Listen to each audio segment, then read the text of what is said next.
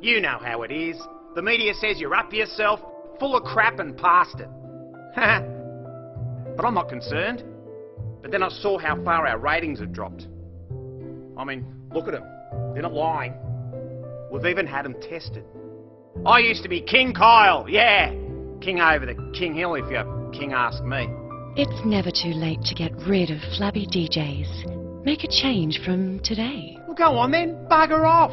Switch to a healthier breakfast. Wake up and feel good again. Oh, did I upset you? Ha! Like I care. Who else are you going to listen to? Mikey and Carmella. Mix 106.5.